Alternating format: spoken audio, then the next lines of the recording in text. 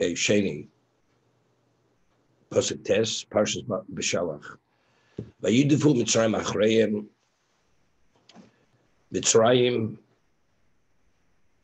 pursued them. Vayasigu osam chonim alayam.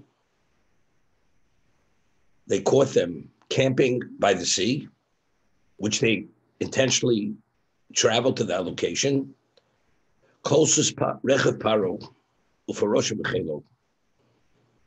All his chariot corps, all his soldiers, his armies, api achiros lifnei Baal Tzvaon. The location was Pi Chiros, before the Lord of the North. So the way Paro processed this moment was that since this was the only deity which God did not destroy, that they camped before Baal Tzvaon, and they were caught by the sea. So Paro believed he caught them, and they had no route of escape. Okay.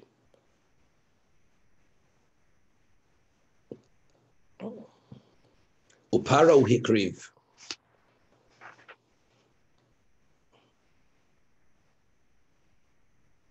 Vayisu b'nei Yisrael seneim. Paro came closer, and the Bnei Yisrael lifted their eyes. To indicate tefillah, prayer, supplication. We'll see. No, they lifted their eyes. V'hini Mitzrayim nosei achreim. And they see Mitzrayim traveling after them. It's obvious. It should have said in the plural. V'hini Mitzrayim nosim. Nosei is singular. Vayiru mod, and they were very frightened. V'yitzu b'nei Yisrael Hashem, and the b'nei Yisrael, they called out to Hashem. Now, Rashi makes it a point immediately, which is the Medrash. Nosea b'leiv echad kish echad. Why is it in the singular rather than the plural? We're talking about hundreds of thousands of troops, chariot corps, cavalry, everybody's there, because there was leiv echad. They were united with one purpose. Therefore, they were like ish echad. Their objective united them as if they were one person. One interpretation. Dover acher. Another interpretation, Mitzrayim nosei achreim. Rosar shel Mitzrayim. They saw the archangel of Egypt. Nosei and Hashemam Lazal Mitzrayim was coming to assist the Egyptian people against the Jews. So they saw the spiritual force, the archangel. It says they were very frightened. Vayitzaku. They cried out to Hashem. Tavsu savosam. They immediately took hold of their vocation of their forefathers. We find that what is the power of the Jew? The power of the Jew is Kol Yaakov. Our power lies in our voice, which is Tefillah and Torah. Avram Omer Elamok She'omad Shom. This is in regard to Sodom. He returned to the location that he prayed. He stood there. V'yitzok Lasuch Basoder. V'Yaakov V'yifka B'mokum. He came upon the location. Now, I just want to make a differentiation. He says, where do we find tefillah by the Ovos? Avram prayed, and we learned, the Gemara tells us, how do you know that you're supposed to be koviyah mokum the tefillah? So that whenever you pray, you should always pray in the same location. We learn from Avram Avinu, because it says he went back to the location which he had prayed. He had always prayed in the same location when he prayed on that Sodom should not be destroyed. Yitzchak Losur Pasodi prayed, and that's what we learn. Yitzchak Tikin Mincha. We learn from there that Yitzchak enacted the tefillah of Mincha. Yaakov Yifka B'mokum. That was at night. That's Yaakov Tikin Kilos Arvis. Regarding Yitzchak and Yaakov, it wasn't a time of danger. The Yifke met, this is in Har Moriah. He prayed, he went there to pray. Yitzchak was in the field, he prayed. Doesn't say he prayed about anything specific. I mean, here we're talking about, you need serious supplication here. We're caught between the devil and the dark blue sea, and unless God comes to help you, it's all over. Vayitzaku. The only thing we're pointing out from here is that the Jew has an avenue, the avenue of prayer, of supplication. Where do we find it? Because we see the Avos already established that concept.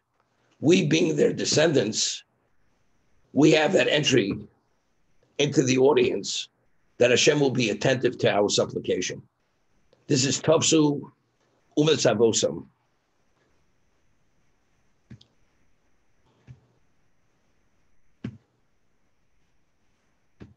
So here they're praying because they believe in Tefillah.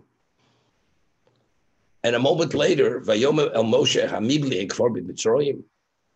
They say to Moshe, are there a lack of graves in Egypt? Lekachton Lomos B'Midbar. Did you take us to die here in the desert? Mazos Osisa Lono Lotzinu Mitzrayim. What did you do to us? You took us out of Egypt. I mean, it's almost like schizophrenic. One moment, they're believing in Tefillah. And the next moment, they're complaining, Moshe, what did you do? I mean, when you pray, is it instantaneous? It's not instantaneous. Maybe you have to wait just a little bit for Hashem to respond. But they pray, and the moment they finish praying, immediately start complaining, are there a lack of graves in Egypt? Why did you take us out of Egypt to die at the seashore, in the desert? So the Ramban learns over here, when those who complained there were a lack of graves, it's not all the Jews complained. There were different elements among the Jews. There were those Jews who had faith and believed in the Tefillah. They prayed. The others, if they prayed, it was at best lip service. They really didn't believe in the Tefillah. And they are the ones who came with the complaint. Why did you take us to Egypt to die here in the desert? We could have died in Egypt. So it wasn't all the Jews. There was a certain element, certain segment of the population who came with this complaint. Okay? Now, it's interesting. Here we're talking about this, the 20% that was taken out of Egypt. This was the 20% who had faith that Hashem would provide for them in the desert, and they're not concerned that humanly it's impossible to survive the desert. But what about when you have the sword is on your throat at that moment? It's a new level of faith you need. To what's going to be tomorrow, I have faith. God will take care of me. Now that tomorrow comes and there's no oasis and there's no food, and I see the next moment, nothing changing. It's another level of trust. There's a new level.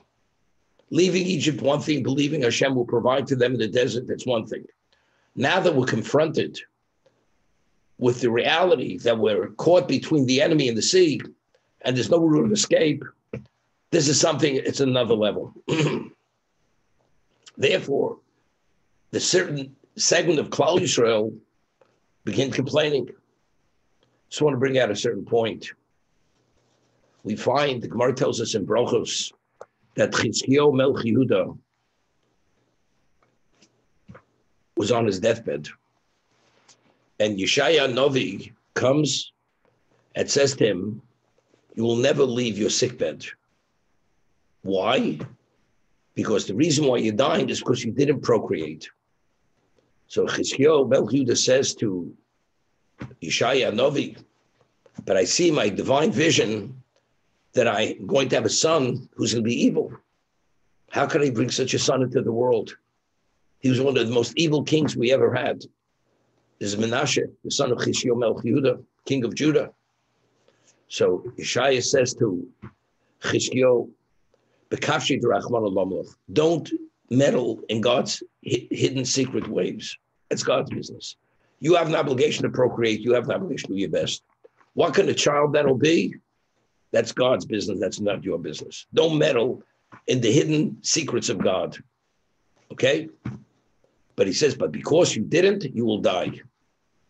So Chizkiyahu Melech Yehuda says to Yeshaya Hanavi, he says, Kach kublani beis Abba. He says, I have a tradition which was transmitted through the Davidic line that afilu cherev munachas al tzavoro. Hear the words.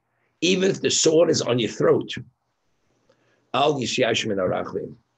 Even if the sword is on your throat, you should not despair from mercy. God's mercy could come even if the sword is on your throat. Those are the words Chizkiyahu ben Yehuda said to Yeshaya. And he says, he says to him, Ben Amotz, his name was Yeshaya ben Amotz, he says, Ben Amotz, get out. He threw him out. He says, because I have this tradition that afilu cherev munachas al tzavaro, al yishash min rachmim, you should not despair from mercy. So what's the level of faith? What is the tradition? The person is about to pull the trigger. The cherev is al tzavaro. The person is at the door of death. Even at that moment, a Jew, if you have sufficient faith, God could even pull you out at that last moment. He could save you at that last moment. That is one's belief in tefillah. The Jews over here had cherev al tzavaro. The Egyptian armies with the cavalry, chariot corps, all of them, they were there, and they're caught between them and the sea. No route of escape. What is this? This is cherev al tzavaro. Al yishash min arachmim. But that is a special level. Special level. But the other elements, they said, Hamimli and Kfar B'Mitzrayim, are there a lack of graves? We could have died in Egypt. You know, we don't have to die here in the desert. What did you do to us? Why did you take us out of Egypt? But I'm just showing, when we speak about the level, it says, the reason why they prayed, because it's Umen Savosam, it was the vocation of the Jew, of their forefathers. If you go as a vocation, because that's what Jews do, they pray. But in addition, the question is, to what degree do you believe in that? The power of prayer, of tefillah.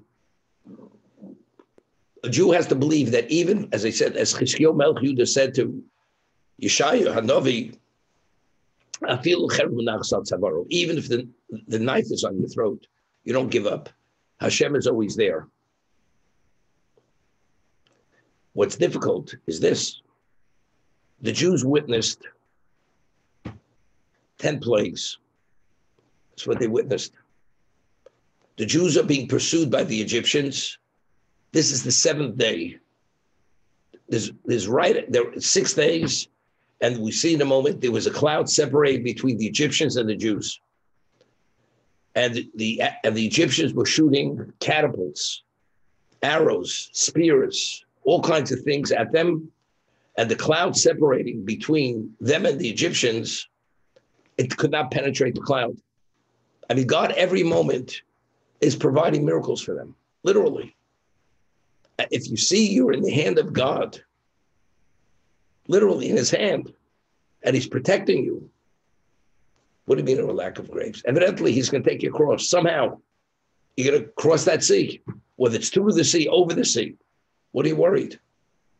But the difference is, when they were protected by the cloud, visually, they didn't see the arrows coming through. And even if they did, they saw the shield. The cloud was the shield. Hashem already provided the shield. So visually, they witnessed how God put up that barrier that the arrows, the spears, the catapults, what they catapult couldn't go through. But here, God put up nothing. You know, there's no flotation devices to get us across. The sea has a split, and the split has never split.